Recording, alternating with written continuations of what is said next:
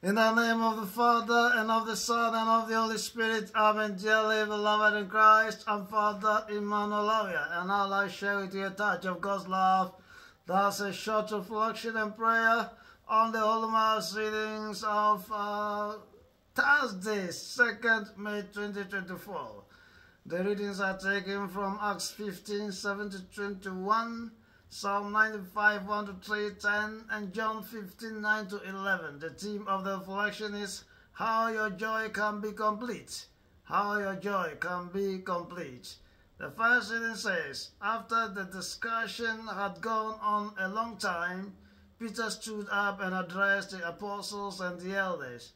My brothers, he said, you know perfectly well that in the early days God made his choice among you.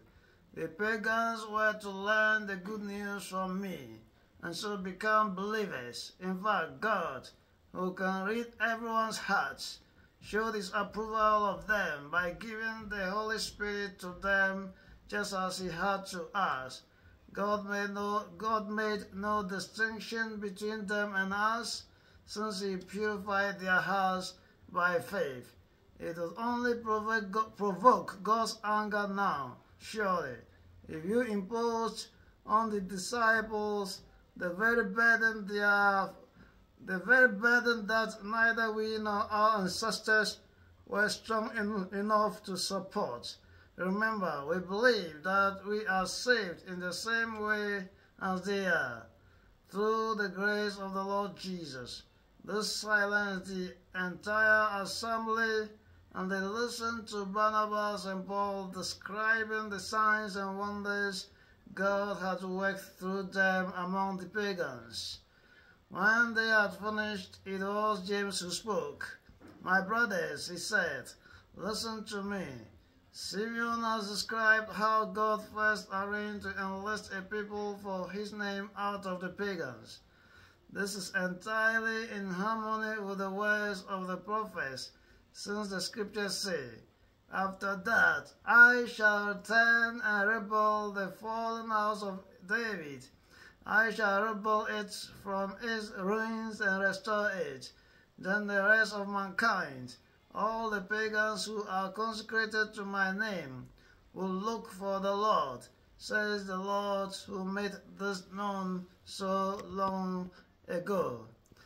I rule then that instead of making things more difficult for pagans who turn to God, we send them a letter telling them merely to abstain from anything polluted by idols, from fornication, from meat of strangled animals, and from blood.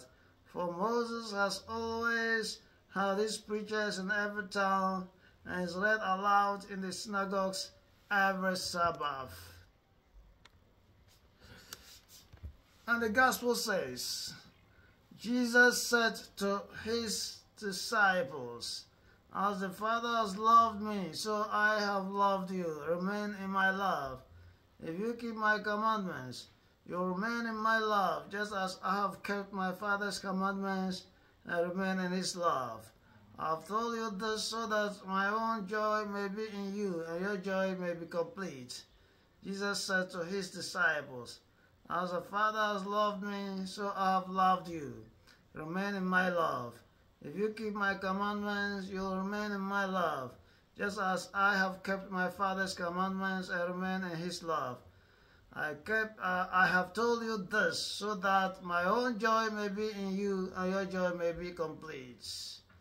Beloved, in the gospel, Jesus says that our joy will be complete if we remain in his love by keeping his commandments, that is, to live our lives according to his will, which we find in his word and in the inspiration of the Holy Spirit in our conscience and through the teaching of the church. And the first reading shows that sometimes we have to sacrifice some traditional practices to be able to live in the will of God. Some cultural practices or traditional practices, sometimes we have to sacrifice that to be able to live in the will of God and to be able to find joy. as we saw yesterday, it was the thinking of some Jews that the Jewish traditions are to be practiced by all Christians. However, Paul and Barnabas discerned that that was not the will of God. And so the apostles gathered to discern the will of God on this. Today's gospel reading shows that they used the word of God for the discernment. Peter talked about how God himself did not ask the Gentiles or the non-Jews to embrace the Jewish tradition before giving them salvation and the Holy Spirit. This was what was revealed to him. And this implied that imposing the traditions on non-Jews, non-Jewish Christians will be an unnecessary burden. It was already a burden on the Jews themselves, and imposing it on non-Jews will be more a burden. Then Paul and Barnabas recounted the uncountable miracles God worked among the Gentiles without the Jewish traditions, indicating that it was not necessary. Those traditions were not necessary for the non-Jew Christians.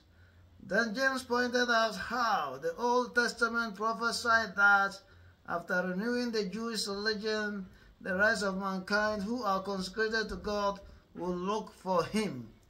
It didn't say that the rest of mankind will also be made Jews or the Jewish traditions will be imposed on them. So it implies that the Jewish traditions are not to be imposed on non-Jewish Christians or believers. Since Scripture made this clear, the apostles then exempted the non-Jews from the Jewish traditions, but only cautioned them to avoid things that they thought were sinful. They were asked to avoid those things. This shows that inculturation is taking cultural elements into Christianity, except what is sinful or what affects us negatively or what is harmful to us. In other words, for our joy to be complete, we shall live in the love of Jesus by avoiding anything that is against the word of God or anything that is unhelpful to us or anything that is harmful to us. It was against the will of God to impose the Jewish tradition on non-Jews, non-Jewish Christians. These days in Ghana, we see some ethnic groups imposing their traditions on non-natives simply because the non-natives are staying in the town of the natives. They are imposing their traditions on them. This should be spoken against because it is unjust. Dearly beloved, in the name of Jesus, receive the grace to say no to any tradition or cultural element that is against the word of God or that is not helpful to us or that is harmful to us. In the name of Jesus, your joy will be complete. Amen. Can share God's love by subscribing to this YouTube channel and sharing or discussing this message with others.